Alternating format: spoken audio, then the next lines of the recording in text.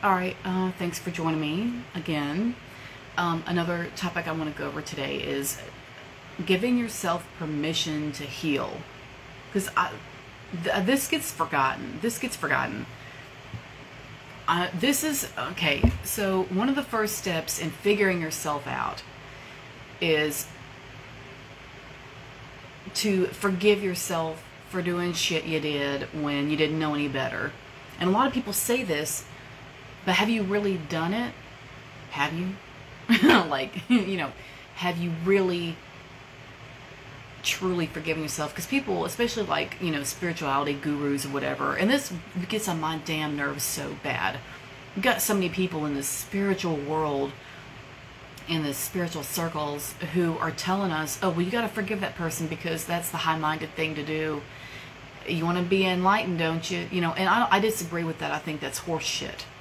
And I don't think you should have to do that. If you're not ready, the forgiveness of another person, if you have to do it at all, if you should even have to do it at all, that comes at a certain time, and that's whenever the fuck you're ready.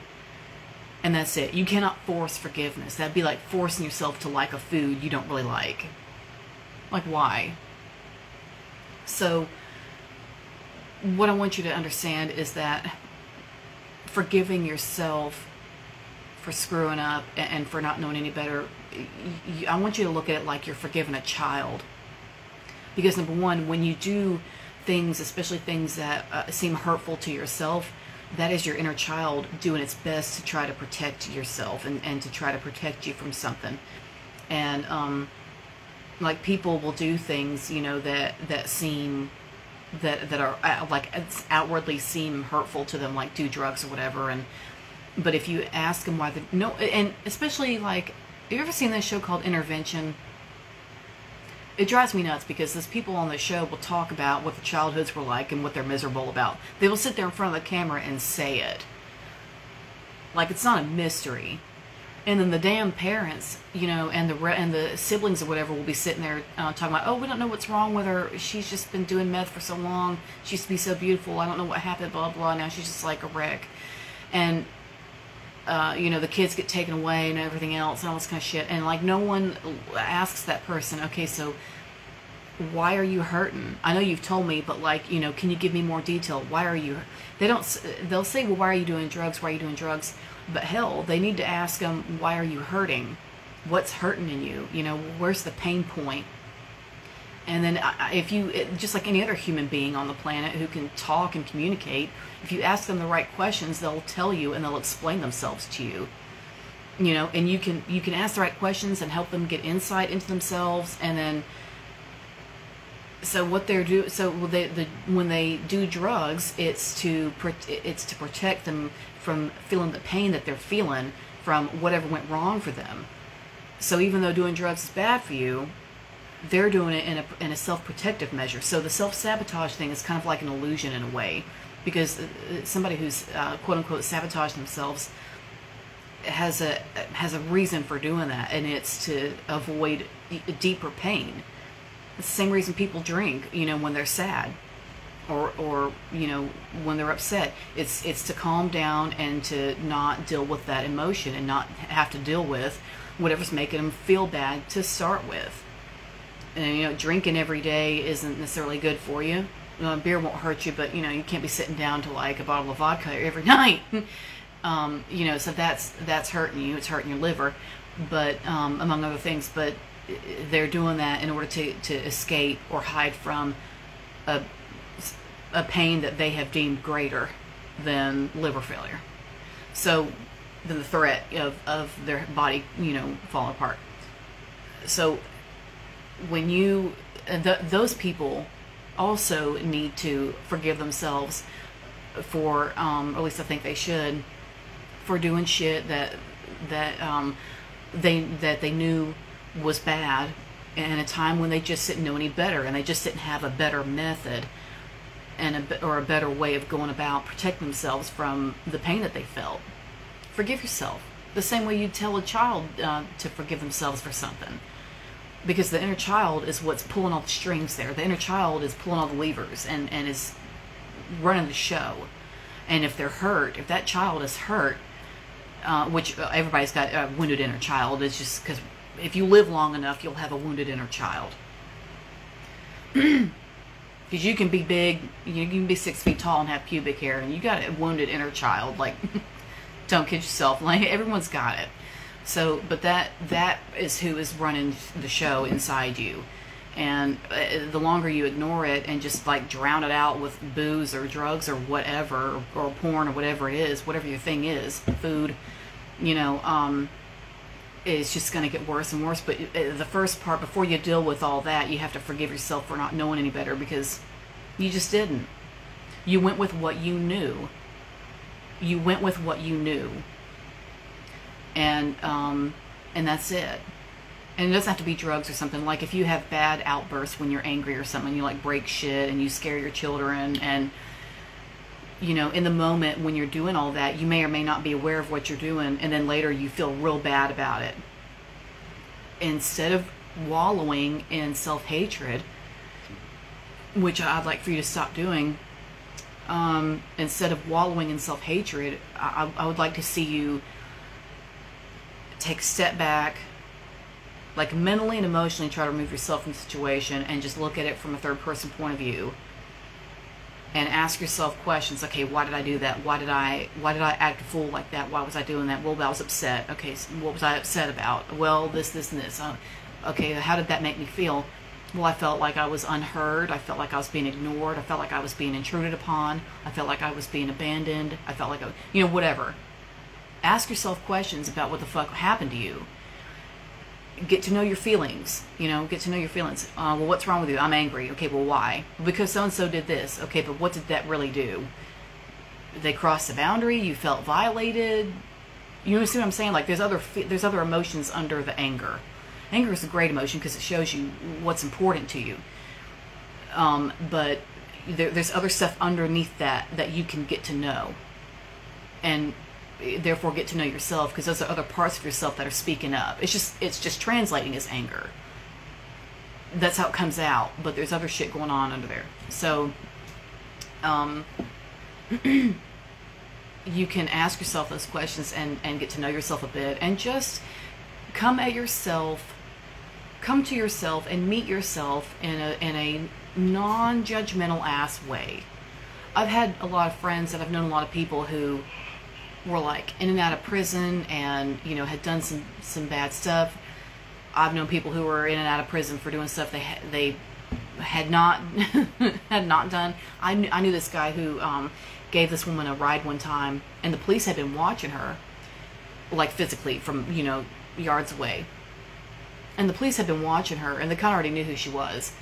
And he picked her up on the side of the road to give her a ride, you know, because she called him to meet her out there, whatever. She didn't have a ride. Well, he didn't know it, but she had a bag of Coke or whatever in her purse, and she stashed it under the seat. So the police were watching her get in his truck, and they just pulled him over and got her out of there and searched her and searched her purse, and she didn't have any drugs on her. Well, they searched his car, and there were the damn drugs under the passenger front seat. But because the drugs were in his vehicle, he fucking went to prison for 11 years. 11 damn years. And she had the nerve to show up and visit him in prison and ask him for money after that. I'm not making this up. He really told me this, and I believed him. He told me a lot, but he told me that. And I remember, that's one story I remember. So, forgot why I told him this. So, but anyway, so I've been around, you know, all different kinds of people, and there are people that have really suffered, you know, when they shouldn't have, and were innocent. But no matter what your story is, and no matter what happened, there are people that don't forgive themselves for things that were done to them when they were little. There's somebody I'm thinking of who I wish I could see him forgive himself for that, because no matter what he says, I'm convinced that he hasn't. He was quite molested in his younger years, and that never got addressed, and nobody rescued him, and he didn't get help. he never got any help for that. And I think that he has not forgiven himself for that, which is why he's eaten like he's eaten, and why he lives the way he lives, is because he's still ruminating over that. And I don't care what he says, he hasn't forgiven himself. And I tried so hard to help him with that, and it just wasn't going to work, because he's like above all that. He thinks he's got it all figured out, and he doesn't. He doesn't have shit figured out. But I tried to help. I tried so hard to help him. But I had so much. But I was realizing that I couldn't worry with him. I had to deal with my own shit, and that was the lesson there. So I learned. Yeah, I learned. But I still saw what was going on with him. And I just realized that, that wasn't the situation for me to be in, and I got out of there. But it's just time to forgive yourself for whatever it is. If you were violent, if you stole somebody's car, if you killed somebody, if you were doing drugs and your children saw it, you doing it, or whatever it is you've done, that you're so hung up about. And instead of punishing yourself for something when you didn't know any better, or you were just having a moment, you need to step away, like I say, look at it from a third person point of view, and look at it as if you're a third person who doesn't know what's going on, and is just asking questions, and has a very unbiased viewpoint, like not judgmental. Do I have that right? Unbiased. Yeah, non-judgmental, not emotionally involved. Not involved. Just like very matter of fact. Like looking at the facts. Look at it that way as best you can. And if you need help with that, get in touch with somebody who can help you with that. Like if you have a friend or somebody that has a more merciful outlook on you than you have on yourself, and can kind of, talk you through looking at something you've done with a more compassionate eye, I would say do that, and cut yourself a break, and see that, let yourself see that you did that, or it happened, for reasons that were, it's sort of in your hands, but sort of not. If you were an adult, it was in your hands, but to forgive yourself for that. And then so that's one of the first big steps of inner work is forgiving yourself. So after that, what you would want to do, in my opinion, what I've done is, once you forgive yourself and you really calm down about it, just calm the fuck down, you give yourself permission to heal. And if you are overworking yourself, not paying enough attention to yourself, neglecting yourself, giving up this, that, and the other, making sacrifices, blah, blah, blah, for everybody around you, not taking time for you, not getting enough rest, not doing what you want with your life or whatever, because you're living for everyone else. If you're doing all that, you're not giving yourself permission for shit, and you need to stop, and that needs to change. If you need to start small with little things to give yourself permission for, so you don't guilt trip yourself, or feel bad about every single thing you do for yourself, which you shouldn't. But if you need to start little, then start little. Eat something, prepare a meal for yourself that you enjoy. Eat your favorite food. You've been wanting a pet, go get yourself a pet, or a dog or a cat or whatever, and treat yourself, and treat yourself to some love and companionship. Take yourself out on a date, take yourself shopping, just because. Start wherever you need to start. You know where your level is. You start where you need to, but give yourself permission to enjoy things, no matter how small they are. A bubble bath, whatever. And after that, once you get used to that, and once you train your mind to see that it's okay to feel that way, it's okay to feel okay about what you're doing, and it's okay to feel good, and it's okay to get back in touch with yourself and do something for yourself. And because you can't pour from an empty cup. I know everybody says that, but really the gravity of that is not always understood. And you can give yourself permission to heal by letting yourself understand that you are, like, as I say, like the rest of us, operating from an inner wounded child who is just trying to figure things out from a kid's point of view, from a scared child's point of view. And you can ask your inner child questions. The inner child may or may not answer. It may start crying. It may, go with your instinct and just see what happens inside you when you do that. If you ask the inner child questions and you start crying, you know what? Just let it happen. Just let it happen. If you need to wait until you're alone, until you can get in the bedroom and lock the door, or it's 3 a.m. and everyone's asleep and you're awake and you want to do it then do it then. You can figure something out, but that step has to be taken, because the wounded inner child is calling the shots.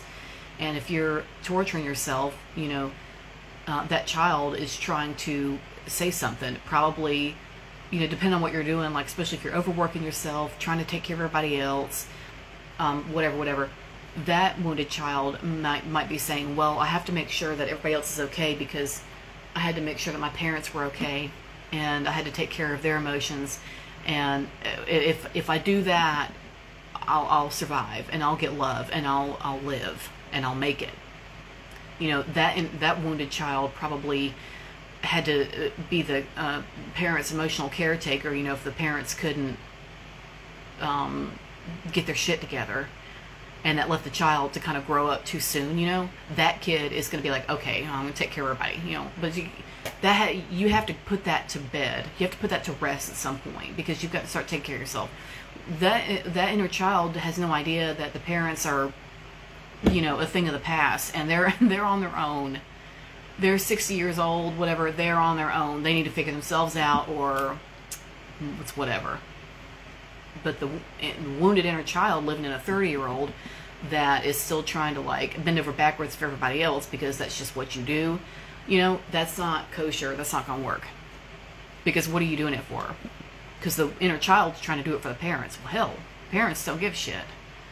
If they were cruel to you when you were 8 years old, are they any better now? I don't know, but I wouldn't keep operating on that, because that's going to keep you in that cycle of just like nothingness. Just like, that's like a bottomless pit. So giving yourself permission to heal is a big ass deal, because you have to show yourself some compassion, so that you can be more open to learning about yourself. If you're hard on yourself, and every time you make a mistake, or every time you do something that's like for you, makes you feel guilty because you're being selfish, as long as you're resonating on that frequency, and that's what you're vibing, you're not only going to draw in more of that, because that's what you're matching, but you're doing something that is being done for a different reason besides what's going on right now. And because like I say, the inner child is trying to still take care of the parents, whatever, to get approval or affection or survival, whatever. And that's not relevant anymore. It's not relevant anymore. If you have your own home, or you're at least going to work every day, or you've got your own money, then you can survive. You can take care of yourself and feed yourself and stuff like that. So your parents aren't needed for that. So therefore, the inner child doesn't need to keep fucking worrying about that. Does that make sense? So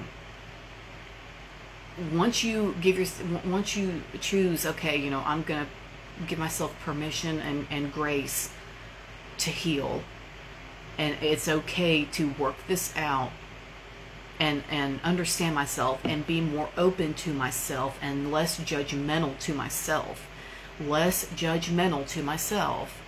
You open up all these doors within you that you didn't even know were there, and you're going to understand so much more shit. It takes time, because you have to like hash it out, but you can figure it out.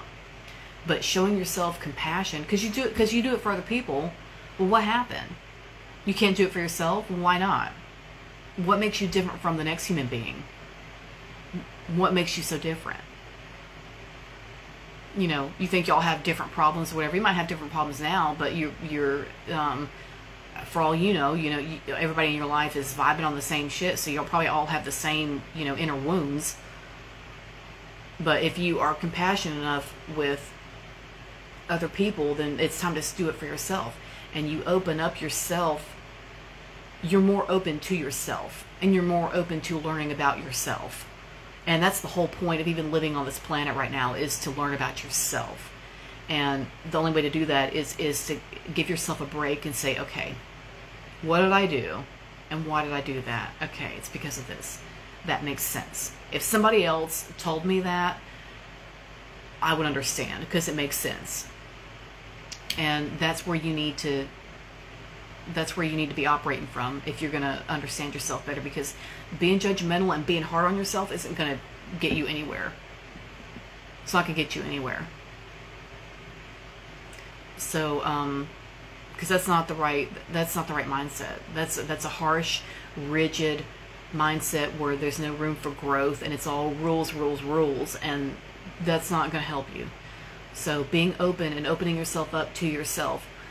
If you need help with this, I designed a meditation way back where you, and I did a blog entry on this that was like really good, to be honest with you. I'll probably go back and dig it up sometime because it was good, but it was called Unfold.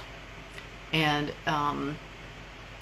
it was like a meditation where you close your eyes and you just go into your own darkness, and you go into yourself, and you just see how deep you can go, and you see memories flying past you, and you're like, you can be wherever you want to be. You want to be floating around the ocean, you want to be floating around the universe, you want to be floating around the woods, whatever feels like you on the inside. And you just explore, and then you get down to the core, and that's however you want to see it, but to see all that's in there inside you, and to practice being compassionate and being loving and kind and gentle to those parts of you on the inside, and saying it's okay that you felt this way. That makes sense because blah blah blah happened to you. Makes sense. And then move on. And start little with that, and that will help you to have more compassion for yourself and to understand yourself better. And the more open you are to yourself, like I say, the more you'll learn. And the more you learn, the more you understand, and the more you understand, the more you can figure out and sort out and rectify, and correct. And you can correct that shit, and you won't have the same patterns anymore, because you know why you did them in the first place, and you figured it out and you fixed it. So now it's like you have better priorities and a better mindset and a better viewpoint of yourself, and therefore a better viewpoint of the world around you and the people around you, and then you start attracting better people, and it goes up from there. But giving yourself permission to heal is huge. That is a huge step. People don't realize how important that is. That gets skipped over a lot, I think. So that's just something I wanted to talk about. And I think that's it for now. I think I've said everything I want to say about that. But that is really important, and that is something that I've had to catch myself with and do for myself many times, and I still do. So I'm not blowing smoke up your ass. Like, this is, part of my practices is forgiving myself and giving myself a break and saying, okay, why did I do that? And it's just, you just gotta do it, but the more you get used to that, the more you'll see the value in it. I promise. If this didn't work, I wouldn't be telling you about it. So I want you to give yourself permission to heal, and you start however small you need to start. No guilt tripping yourself, none of that shit. We're hanging that up. That's old news. And that's it for now. So I hope that was helpful, and I hope that brought you some clarity and some insight. And if you have any questions, y'all know where to find me. So thanks a lot. Bye.